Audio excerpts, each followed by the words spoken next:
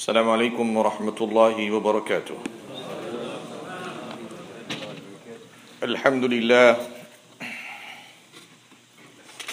لله وكفى وسلام على عباده الذين اصطفى والصلاة والسلام على سيدنا خاتم النبيين وعلى آله وصحبه وبارك وسلم تسليما كثيرا وبعد. قال الله تعالى بعد أعوذ بالله من الشيطان الرجيم بسم الله الرحمن الرحيم وأمر أهلك بالصلاة واصطبر عليها لا نسألك رزقا نحن نرزقك والعاقبة للتقوى. وقال رسول الله صلى الله عليه وسلم يا فاطمة سليني ما شئت من مالي فلا أغني عنك من الله شيئا. وقال النبي صلى الله عليه وسلم يا فاطمة كفى بك شرفا أن تكوني سيدة النساء أهل الجنة. وقال رسول الله صلى الله عليه وسلم من أحبها فقد أحبني ومن آذاها فقد آذاني أو كما قال صلى الله عليه وسلم حميدا ومصليا ومتوكلا على الله وبعد. Respected brothers, elders and sisters in Islam, we thank Allah subhanahu wa ta'ala for blessing us and granting us this opportunity to come today in this blessed day to perform our Salatul Jum'ah. I hope and pray Allah subhanahu wa ta'ala accept our coming and may Allah reward us both in dunya and akhirah. لقد أقبل عام العاشر من زوج محمد صلى الله عليه وسلم وخديجة. It was the 10th year of the blessed union of the Prophet sallallahu alaihi wasallam with his honorable consort Sayyidatuna Khadija Radi Allahu Anha, وهما يستعدان لاستقبال الثمرة الرابعة. While they anticipated the arrival of their fourth daughter, while every child, every daughter of the Prophet sallallahu alaihi wasallam was amazing, wallahi, the fifth child and the fourth daughter of Rasulullah sallallahu alaihi wasallam was super amazing. That is because she was the queen of paradise, Fatima Radi Allahu Anha. In Islam, a daughter is a great bounty and honor granted by Allah subhanahu wa ta'ala to a parent. A daughter is a great bounty and an honor granted by Allah for a parent. Imam Hassan Radi Allahu Anhu mentioned something amazing, and he says, girls are a source of rewards and sons are a source of blessings. Girls are a source of rewards and sons are a source of blessings. But then he further said, rewards are in one's favor on the day of Qiyamah. Rewards are in one's favor on the day of Qiyamah, whereas blessings will be accountable for on the day of Qiyamah. Blessings will be accountable for on the day of Qiyamah. Rasulullah sallallahu alayhi wasallam says, whoever raises two daughters until they reaches puberty, hatta balagha, until they reaches puberty, then tell that father or tell that mother he or she will be with me in Jannah like this. This means two things. That father or that mother will be close to the Prophet sallallahu alaihi wasallam in Jannah, or one stage below him. The other hadith, the Prophet sallallahu alaihi wasallam said, the one who is involved in the upbringing of his daughters and is kind and caring and generous towards them, such a person will have them as a shield for himself against the hellfire on the day of Qiyamah. His daughters will be a shield for him against the fire of Jahannam on the day of Qiyamah. Yet the other hadith, the Prophet ﷺ said, anyone who is tested, and here anyone means parents, any parent who is tested with regards to his daughters, and he or she exhibits sabr, he or she exhibits patience with them in the trying time, in the difficult time, and that will serve for him or her a shield against Jahannam on the day of Qiyamah. Allah subhanahu wa ta'ala has promised Jannah on the proper upbringing of daughters, not on sons. That does not mean you should not give your sons proper upbringing. But to show you the value of a girl and a daughter in Islam, Allah subhanahu wa ta'ala promises Jannah on their proper upbringing. Consider them to be a huge blessings of Allah subhanahu wa ta'ala. Rasulullah sallallahu alayhi wasallam's blood lineage was continued through his daughter Fatima Radi Allahu Anha. It was not continued through his sons. You know, when a girl is a daughter, then she opens the door of Jannah for her father. When she is a wife, she completes half of the deen of the husband. When she is a mother, then Jannah lies under her feet. It is pity only we know what is the value of a girl child.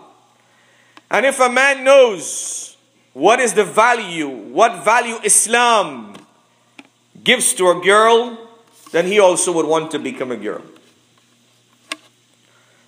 So going back to Fatima Radi Allahu Anha, كانت البشرى بولادة فاطمة يوم الجمعة ب20 في جماد الأخرى وقريش يبني الكعبة وذلك قبل البعثة ب5 سنين. The grand news of the birth of the grand arrival of Fatima radiallahu anha happens on a Friday, on the 20th of Jumad al-Ukhra, 5 years prior to the prophethood of Rasulullah sallallahu alayhi wasallam, the year in which the Quraysh of Mecca were engaged in rebuilding the Kaaba. When a child is born, there is a common question asked by people. Who does this child resemble? Does this child resemble the father? Does this child resemble the mother? Who does this child resemble? There is a narration in Fath al-Bari, which is the commentary of Sahih al-Bukhari. Salma Radi Allahu Anha mentions, كانت فاطمة أشبه الناس وجها برسول الله صلى الله عليه وسلم. كانت فاطمة أشبه الناس وجها برسول الله صلى الله عليه وسلم. Fatima radiallahu anha, without doubt, was a replica. Was a what? She was a replica to the Prophet sallallahu alaihi wasallam in her walk, in her appearance, in her feature, in her speech, in her tone, in everything she was a reflection of her dad, Rasulullah sallallahu alayhi wasallam. كانت تسمية فاطمة بإلهام من الله تعالى. The name Fatima was given to Fatima through revelation from Allah. Through revelation, through inspiration from Allah subhanahu wa ta'ala. The narration comes in Daylami, narrated by Abu Huraira Radi Allahu Anhu, and also comes in Hakim on the strength of Sayyidina Ali Radi Allahu Anhu. قال رسول الله صلى الله عليه وسلم إنما سميت فاطمة لأن الله حجبها وفطمها عن النار. Fatima was given the name Fatima because from birth she was safeguarded and protected from the fire of hell. In addition, she was known as az-Zahra, Fatima az-Zahra Radi Allahu Anha. Why? لأنها زهراء اللون, because she was fair in complexion. She was radiant. If you look at the complexion, or you would read the complexion of Rasulullah sallallahu alayhi wasallam in hadith, you will find that the Prophet sallallahu alayhi wasallam's complexion was fair with a twinge of redness. Remember, she was the replica. There's no word that can describe that. She was the replica of her father Rasulullah sallallahu alayhi wasallam. The second reason, لأنها زهرة المصطفى. She was the flower and the rose of her father Rasulullah sallallahu alayhi wasallam. She was also known as Siddiqa, the truthful, Al-Mubarakah, the blessed one, Al-Radiyah, the one who pleases Allah, Al-Mardiyah, the one whom Allah subhanahu wa ta'ala is pleased with. And Fatima Radi Allahu Anha shares a common privilege and a common name between her and Maryam alayhi salam. When we speak of Maryam alayhi salam, we speak of two qualities with regards of Maryam alayhi salam. One was Al-Azra, and the second Al-Batul. Azra means the Virgin Mary, the Virgin Maryam. And Al-Batul, with regards to Fatima radiallahu anha, this has been explored from two fronts. What is Al-Batul when it is referred to Fatima radiallahu anha? لِإِنْقِطَاعِهَا إِلَى اللَّهِ. It means that she, Fatima radiallahu anha, focused exclusively towards Allah. Just as Maryam alayhi salam had focused exclusively to Allah, Fatima radiallahu anha also had focused exclusively to Allah. Second reason, لِإِنْقِطَاعِهَا فَضْلًا وَشَرَفًا وَحُسْنًا عَنِ النِّسَاءِ. That Fatima radiallahu anha was given a degree of superiority in her piety, in her nobility, and in her beauty, in her position over all the other women of the world. Rasulullah sallallahu alayhi wasallam said, there were four great women, or there are four great women, pious women. Asya radiyallahu anha, the wife of the notorious King Pharaoh. Maryam alayhi salam, the mother of Isa alayhi salam. Sayyidatuna Khadija radiyallahu anha, and Fatima radiyallahu anha. In some riwayah, mention five, and the fifth one is Aisha radiyallahu anha. Allah subhanahu wa ta'ala speaks about Maryam in Quran. Inna Allah astafaki wa tahharaki wa astafaki ala nisa'il alameen. Allah says about Maryam that we preferred you over all the women in the world. generally, you would find that daughters are more attached to their mothers. Daughters are more attached to their mothers, sometimes to their fathers. Al-banat qaribat min qalbi al-um. Fatima Radi Allahu Anha has secured greater love in the heart of her mom, Khadija Radi Allahu Anha, because of two reasons. Reason number one, asgharu banatiha. She was the youngest of all the daughters. And you know the youngest child is normally the pet in the family. Right? She was the youngest. And number two, لأنها أشبه بأبيها من حيث الجمال والجلال. Fatima Radi Allahu Anha was the carbon copy. She was the duplicate. She was the replica of the Prophet sallallahu alaihi wasallam in elegance and in appearance. And when you would look at her, you would remember the Prophet sallallahu alaihi wasallam. Remember, Fatima radiallahu anha is the queen of Jannah. Sayyidatun Nisa Ahlil Jannah. The queen of Jannah. Not like the queen of this world. You know, you have Miss World, and then you have, after a while, former Miss World. You have Miss Universe, and after some time, former Miss Universe. You have First Lady. After a while, former First Lady. Miss USA. After a while, what? Former Miss USA. Fatima radiallahu anha remains the queen forever. No former. A title never snatched. And a privilege never stripped. That's Fatima radiallahu anha. Rasulullah sallallahu alayhi wasallam treated her like royalty. Not royalty in our mind, but royalty in a different sense.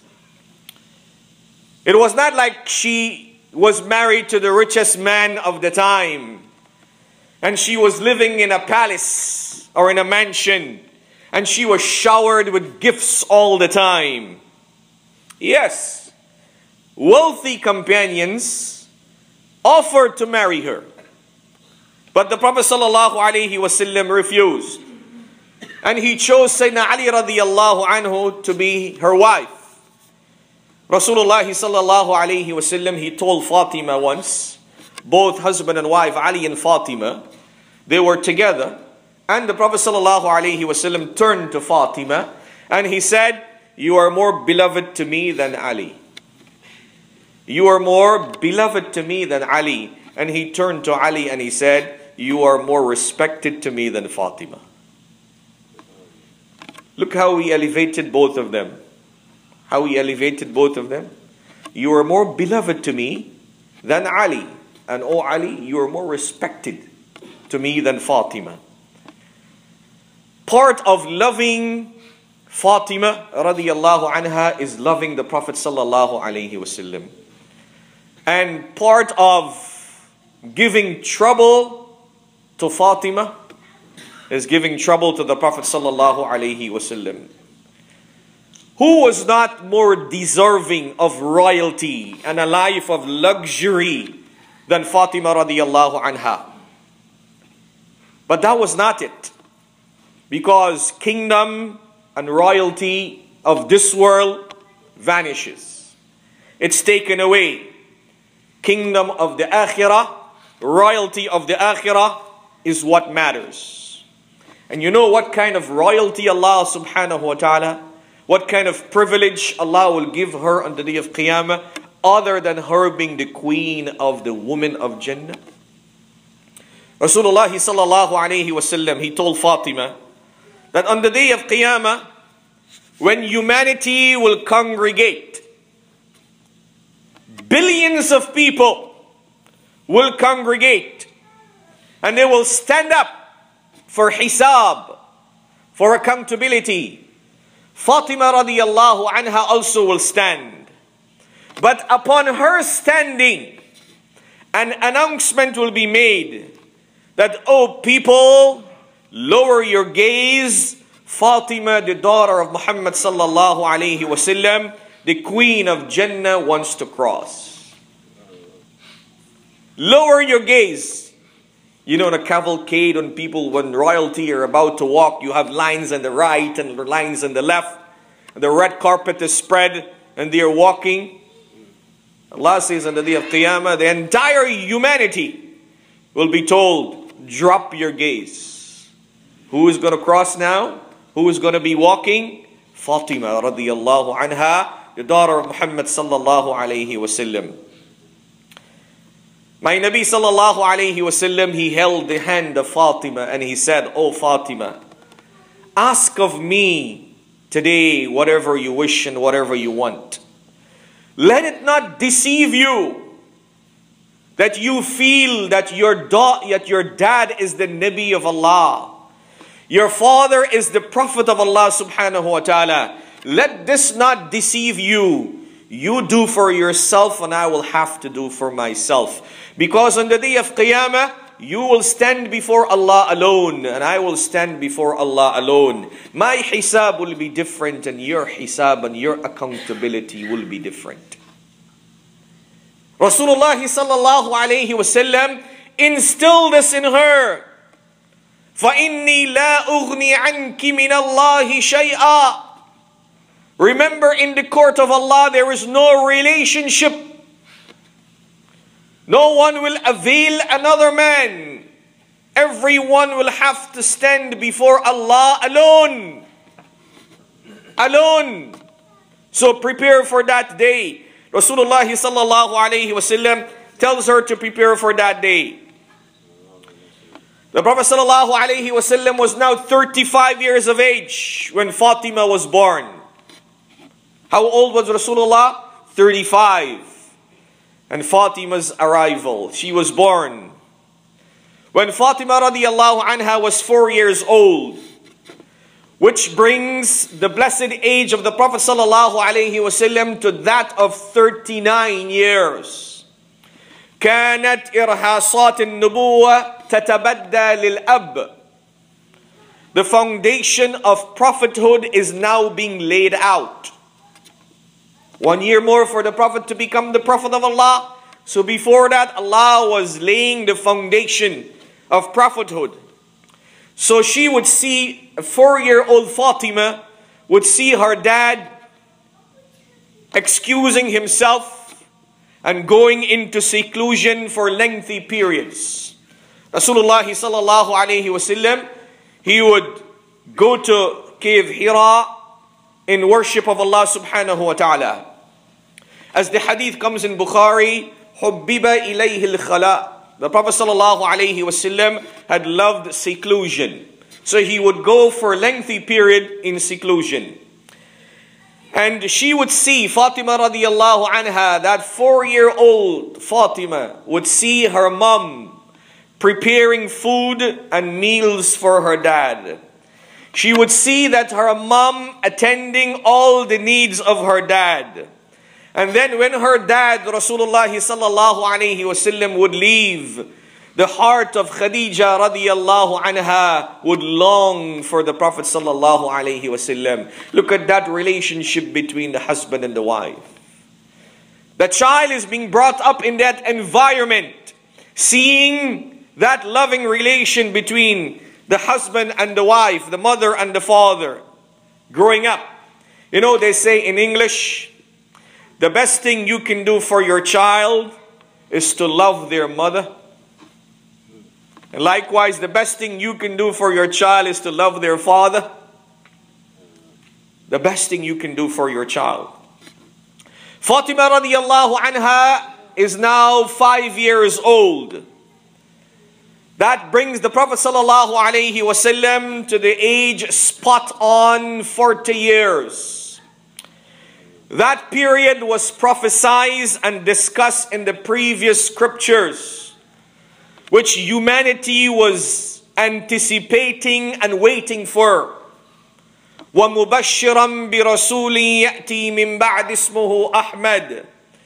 Rasulullah sallallahu alayhi wasallam receives revelation, and he was crowned with prophethood for the lack of a better word. What? He was crowned with prophethood for the lack of a better word. To call it an inauguration is an insult to the profile of prophethood. Fatima Radi Allahu Anha now sees her dad running and trembling and her mom comforting him. Rasulullah now receives revelation. First revelation. So she saw the Prophet sallallahu alaihi wasallam frightened, trembling, and her mom comforting him with all the good words. And now she's running her mind, a 5-year-old Fatima running her mind. I am seeing something peculiar, something unusual. What is going on with my dad? Rasulullah sallallahu alaihi wasallam, he now starts inviting people towards Islam. He became a Nabi of Allah, and he now starts inviting. And as the Prophet sallallahu alaihi wasallam goes to invite people, little Fatima tags along with her dad. She goes along with her dad, accompanies her dad. Imam Bukhari makes mention of the riwayah that makes my hair stand. He says, is narrated by Ibn Mas'ud Radi Allahu Anhu. Ibn Mas'ud Radi Allahu Anhu said, كنا مع رسول الله صلى الله عليه وسلم في المسجد.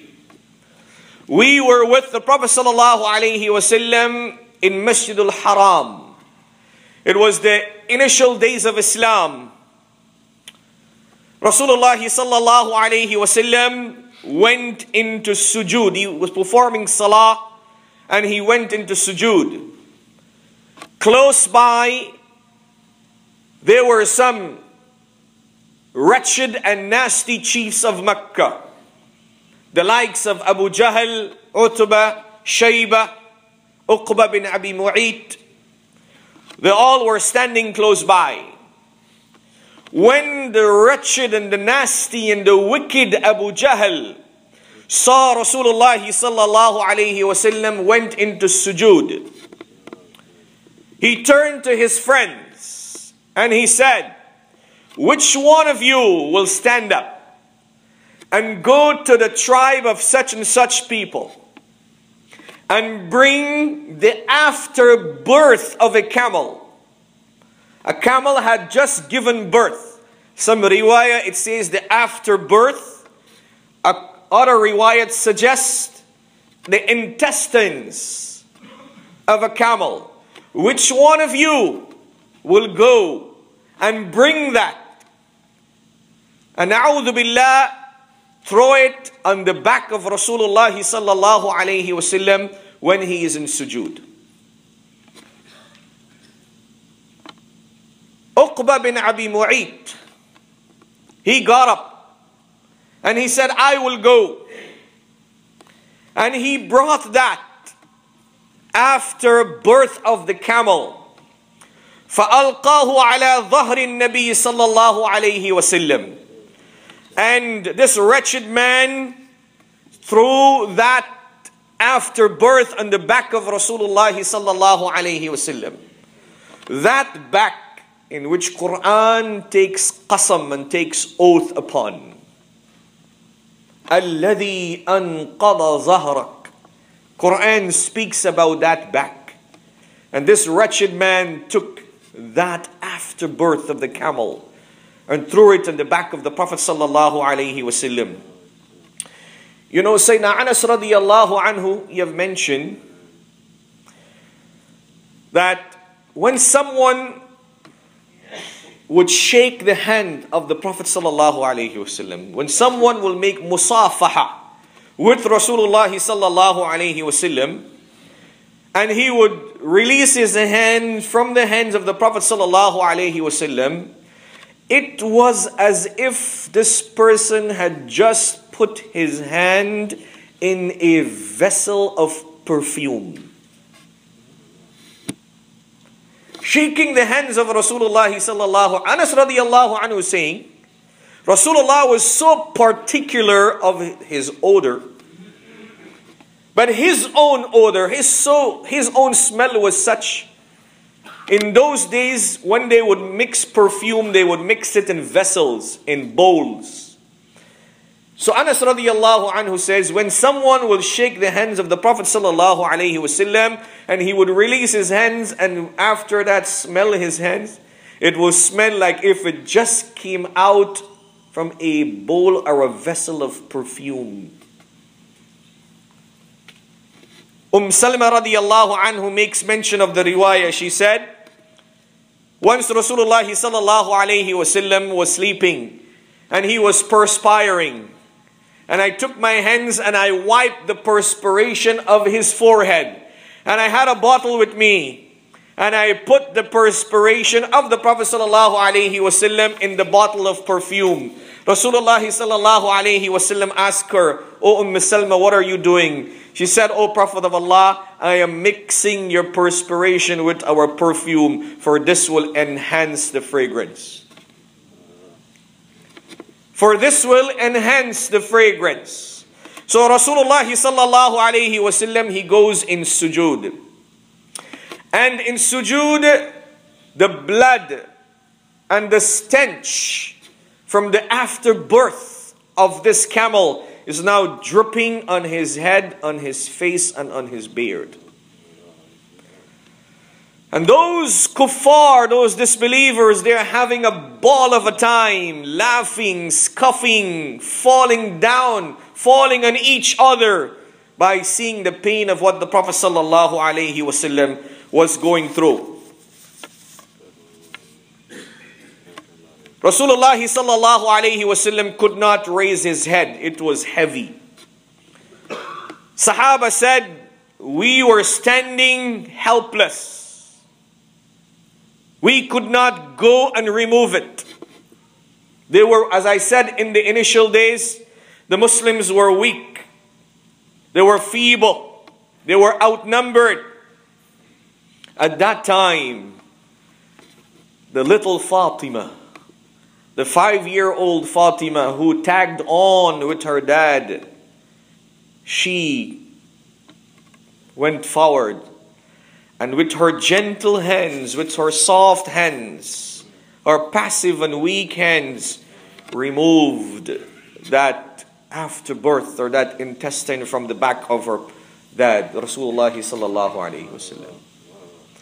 وَأَخَذَتْ تَدْعُو. And as she was removing it, she started rebuking those who did this to her dad. وَسَمِعَ النَّبِيُّ صَلَّى اللَّهُ عَلَيْهِ وَسَلَّمَ صَوْتَهَا.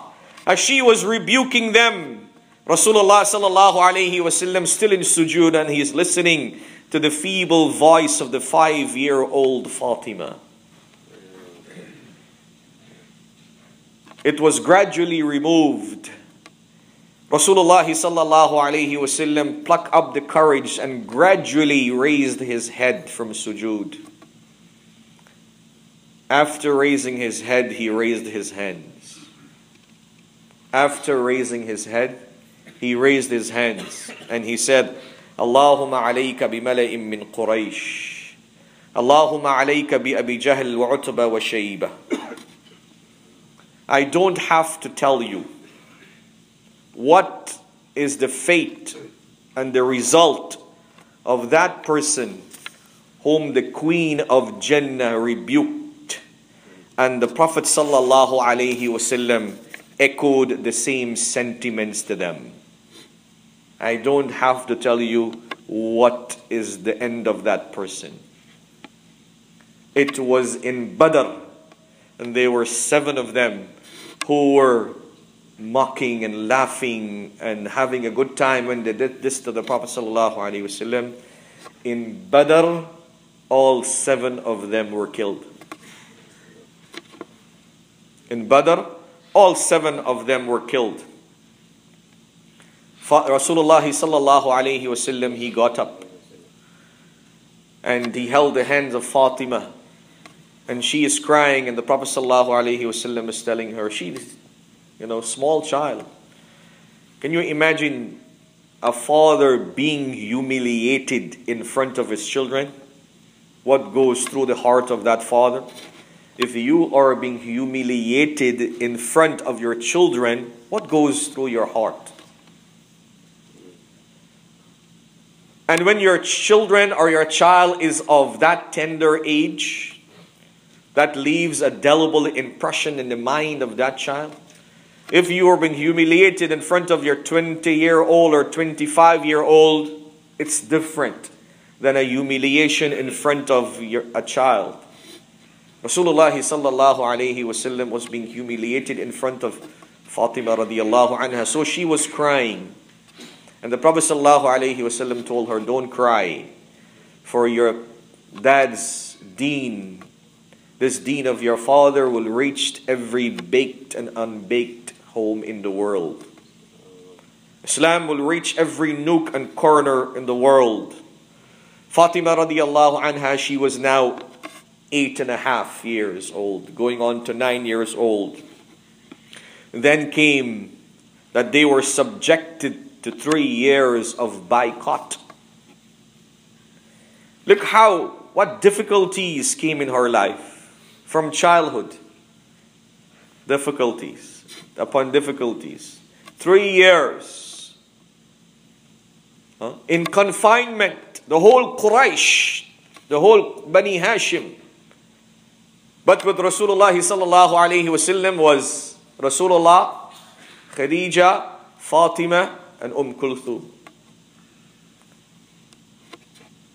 Zainab was already married. Ruqayya had already made hijrah to Abyssinia. So they were in confinement in that Shir of Abi Talib for 3 long years.